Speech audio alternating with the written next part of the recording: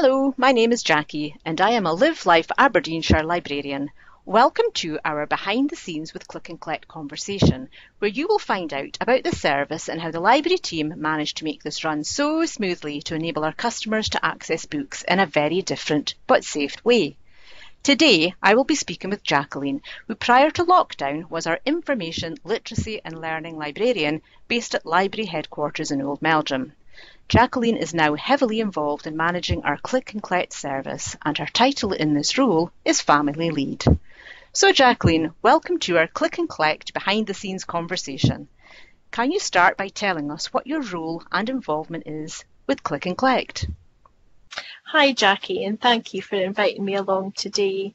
Yes, I'm one of the management support team, or another title is Family Lead for the Click and Collect service. And this term came about back in the beginning when we allocated members of staff into work families. And this was in case an individual contracted COVID, and then only a small group of staff would need to self-isolate as opposed to the whole building. The work families were around 5 people who only worked part of the day, and there was 2 halves of a work family who kept separate from each other. So we had fewer people in headquarters, but the 2 halves of the work family covered the whole day and into the evening.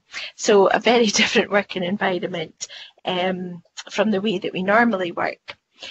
If I can remember being back that first day in the building and just seeing my lovely library colleagues, or my new work family, and I don't know if we stopped smiling that whole day or if we stopped smiling the whole week, because we were just all delighted to be back in the building. My colleagues and I had all been redeployed doing other tasks such as the coronavirus helpline or working in care homes and providing activities for residents. So we were so delighted to be back and being able to work with books again and with our library colleagues. I know, I've really missed my colleagues, and it must have been great being back to normal, well, in a normal workplace environment, as normal as what it can be at the moment. However, I'm sure it couldn't have been easy returning to headquarters, as you wouldn't have been able to have the same interaction with each other as you did before. Can you tell me a bit about that? No, you're right. We did have to come up with new working practices, and in fact, we develop things all the time. So, if something isn't working just the way it should be, then we're monitoring and developing things all the time. We definitely can't work in the way that we used to, and doing the many different tasks that we used to do before. As you know, in headquarters we had different departments, and each department would have a specific set of tasks that they would work on. So for instance, we had a YPS department, our Young People Services department, and they would deal only with the books for children. We would have a circulations department, and they would deal only with books for adults. However, in this time, we have just this work family, and we're working across the whole of each of the departments, the whole building. So yeah, that's really how we're working now. And I have to say that our staff have been so amazing, because they've just taken everything in their stride. In the morning we have a work huddle, and we allocate tasks in the morning. So we'll say these are the tasks that have to be done, and we make sure that everybody is getting the opportunity to do all tasks, so that the staff feel comfortable and confident that they're able to do these new tasks. We make sure that they work alongside somebody who's maybe a bit more experienced doing that. So our staff their skills have increased hugely, and they've done really, really well. Another thing we've done in headquarters is we've set up a one-way system, and we allocate individual members of staff, or we did in the beginning, an area of stock that that they had to deal with. And people were sitting at different desks so that we could keep everybody apart, because generally we would have sat in departments or several people in an office, but everybody had to have their own individual office or an area that only they worked in, just trying to keep everybody safe, really. I was allocated initially to work in the local studies department and not at my normal desk. And it was really strange being back in the building, because you were just so aware of people walking around the building that you wouldn't have been aware of before. Because if you walked out your building, if you walked out your office and almost bumped into somebody, no big deal before, but now we're just like, oh, sorry, we're keeping apart for people and wearing masks and everything, just try to keep everybody safe. So from what you've said there, it sounds like maybe I wouldn't recognise the headquarters layout now then? I don't think you would, because it is so tidy now. Not that we were very untidy before, but we had to do a lot of tidying up. Oh dear. So then for not so tidy colleagues, maybe like someone like myself, we would really need to ensure our desks were tidy every day. Would Jings help? Well, all desks were cleared, and that was one of the tasks that we had to do, is we had to make sure that all desks had nothing on them, because we have to clean them multiple times a day. So as you're doing any tasks, you're cleaning down your work surface continually, a bit like you are at home. You're just making sure that everything is clean. In headquarters, we were a support function, but now we operate as a branch a part of the time. So we were aware that there was going to be lots of stock coming back, so we had to weed the stock that we had on our shelves so that there was space for the items that were going to be coming back. But once we started Click and Collect, one of my favourite jobs to do, and the tasks that I kind of allocate myself, is to choose stock for a book bundle for an individual. People think as a librarian, oh, you must love working with books every day. And as information literacy and learning librarian, no, I didn't work with books every day.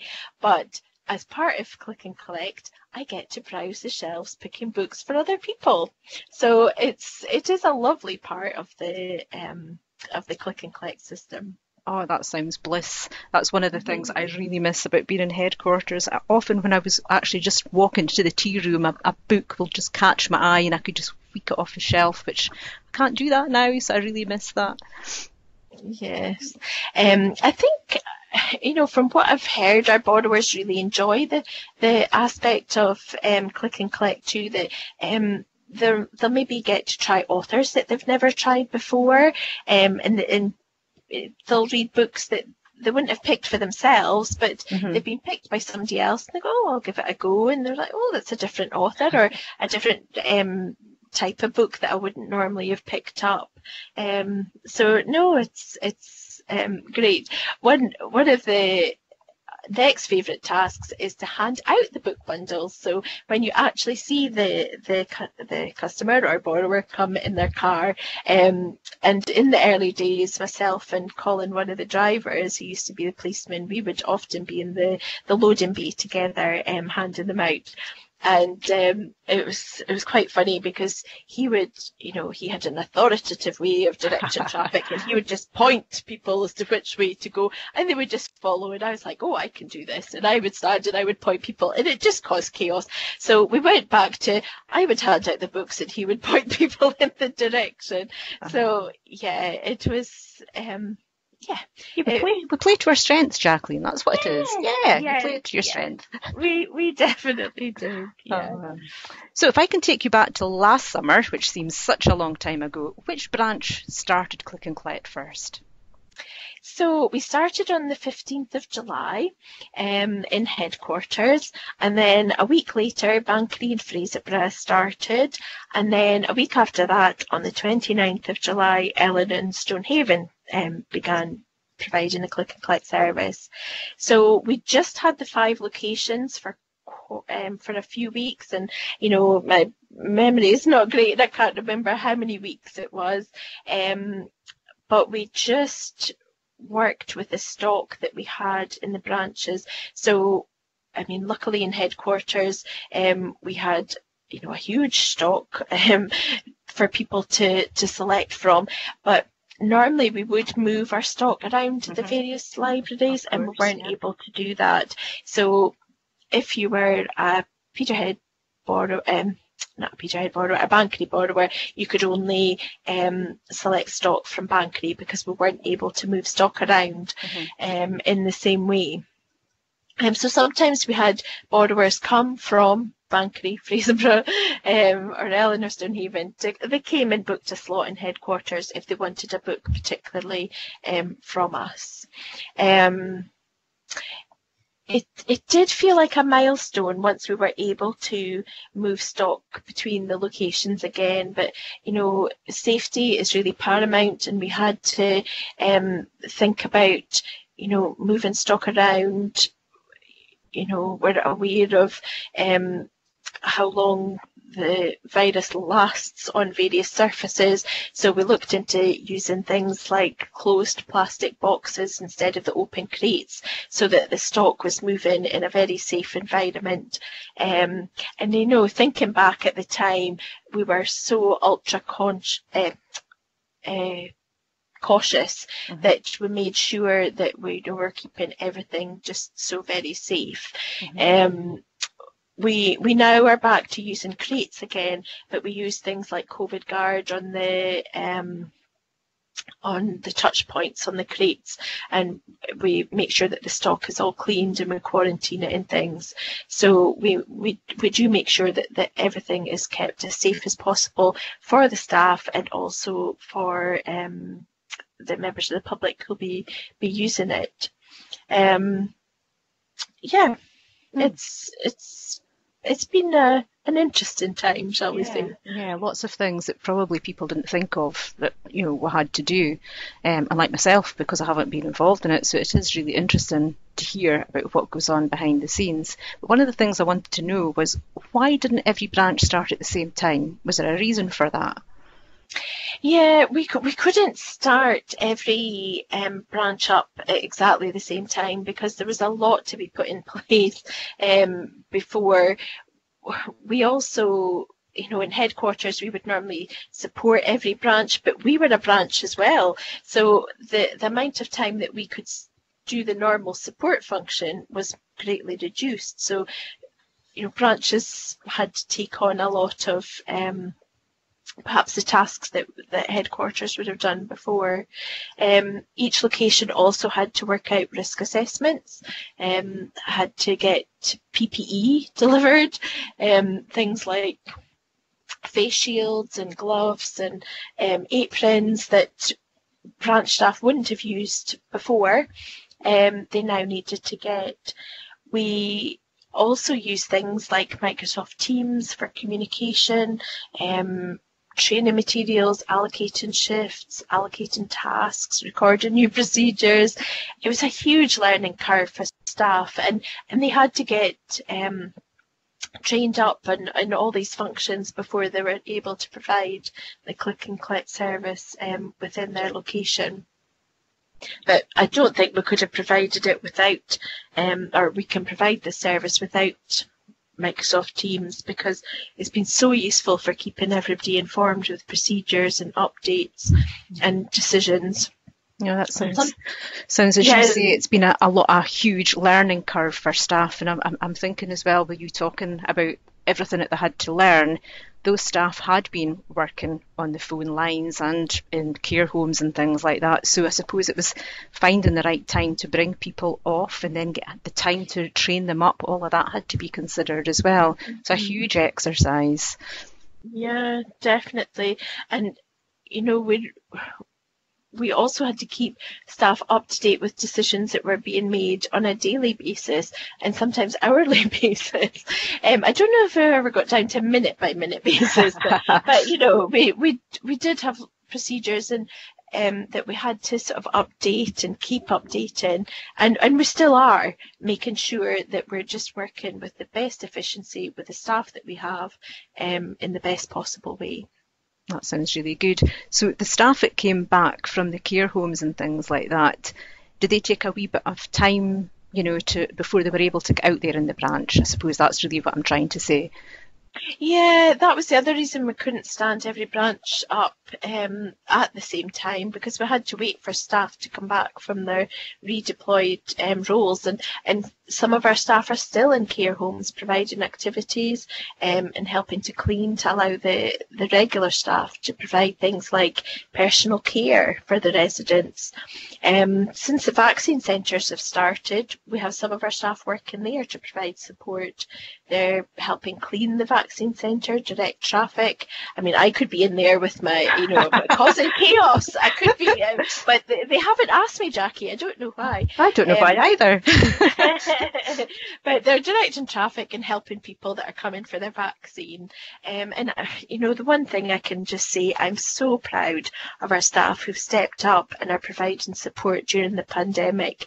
There's been a lot of difficult tasks, but they've just got on with it, and they've taken every job in their stride, and it's just heartwarming to see. Yeah, I know. I'm super proud of them all as well. When I feel that I'm working from home all the time, which is great, and I love the role that I've got, but they're doing such a great job out there. So anyway, back to Click and Collect. How did people get their books? Because that's one of the things as well I know other people will be interested in. How did people get their books? Because they weren't allowed into the building. Did they just phone up, or what did they have to do in order to get the books that they wanted? We use a system called Simply Bookmate, which allows borrowers to book their own 15-minute slot, or to get a book bundle, or to return books. They now can also get hearing aid batteries, they can get food waste, green dog walker bags, there's all sorts of things, battery bags as well. And, with all these new things coming on, when you're making up a bundle, you have to remember all of these things. People can do it themselves, but we are aware that not everybody is able to book their own slot, and not everybody has the internet at home. So some of our staff are manning phone lines and take calls and book slots on behalf of people. So if your listeners want to phone their local library, it all goes through to the same group of people who are waiting for their call and are able to help them. We're not allowed to we're not allowing people into our libraries at the moment to pick their own books. So we ask that customers stay in their car and staff pop the books in their boot or their back seat. Just, again, keeping everybody safe, and just making sure that there's, social distancing is going on. I've heard we've had some lovely comments about how safe our borrowers feel when coming to pick up their books. Did you say you've collated some of the comments, Jackie? Yes, I have, and that actually this conversation that we are having is embedded in a presentation that people will be able to, if they scroll down, they'll be able to read all the lovely comments that we've received. And when I was reading them all, I just think it's great, the positive feedback. People are just so appreciative. It's just lovely, and it must just give everyone involved such a boost to know that customers appreciate it. Oh, definitely. I've worked in a library before, working in headquarters, but many of our colleagues haven't had any interaction with members of the public before in their library work, and it's all new to them. To get an understanding of how much people appreciate the service. One thing that's been lovely for the library staff is getting some lovely notes from borrowers who appreciated the service that we're providing. I know, I've heard of that, some people getting some wee notes back, but of course it must be quite different for them if you think about it, taking on a frontline role, meeting customers face to face, if they've never done that before. But customers would really appreciate to have that contact, even if it is with a different library team. Oh, Life Aberdeenshire readers have really missed coming into their library during the first lockdown, and have been so kind to take time to write notes and provide lovely feedback. And I'm really glad that my colleagues are able to read the notes of thanks, because we we don't normally get that feedback on the service that we're providing, because we're one step away, whereas now we're immediately getting that feedback. I know, you're right at the coalface now, the headquarters team. So how did you safely deal with the books? That's the other thing I'm sure people are wondering. So when people return the books, how do you deal with them? Because I know how I am when my post comes through the door. You know, I get the post, I pick it up, I clean my hands, and if I've laid it down on the sideboard at the front door, I then wipe that surface, and then I rip open my letter, put the envelope in the recycling bin, then I wipe my hands again. So what happens with the books when they come back? What do you do with them? We quarantine the books for 3 clear days. So often people say, oh, I've put back my books, but they're still on my account. But that's the reason why. They're sitting in our loading bay or in one of our libraries, just quarantining until we're able to deal with them safely. Every library has their own system of keeping track of what's come back each day. In headquarters, we have a trolley for each day when we're operating click and collect. So for instance, everything that comes back on a Monday is placed on a trolley and is left until Friday when we're able to deal with the stock. And this can be books from borrowers, it can be stock from branches, kits from schools, memory boxes from community groups, or even donations from people who had bought books during the lockdown and they've very kindly donated them to the library service.